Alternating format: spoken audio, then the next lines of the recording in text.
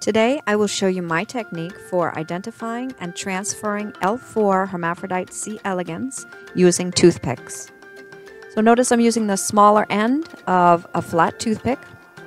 I'm going to go and collect a bead of OP50 where it's thickest. And if you'll notice, you can kind of see there's a bead on there. I'm going to go to my worm plate and I'm going to scan for L4s. Right now we see a couple of males, some adults, a lot of adults here, a couple of males, lots of eggs. Again, we have a couple of males and an adult on the right there. Okay, now it looks like I see an L4 hermaphrodite. I'm going to zoom in to confirm. And sure enough, you can see the patch here. So it's an L4. I'm going to keep my eye on it while I zoom out.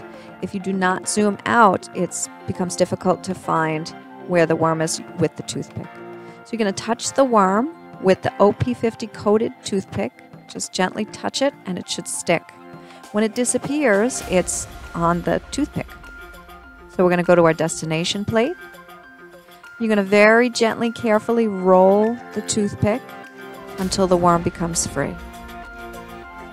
Once the worm's on the plate, you're going to zoom in and confirm that the worm has been transferred and that it's not damaged, and also that you haven't also transferred eggs and baby worms. Thanks for watching.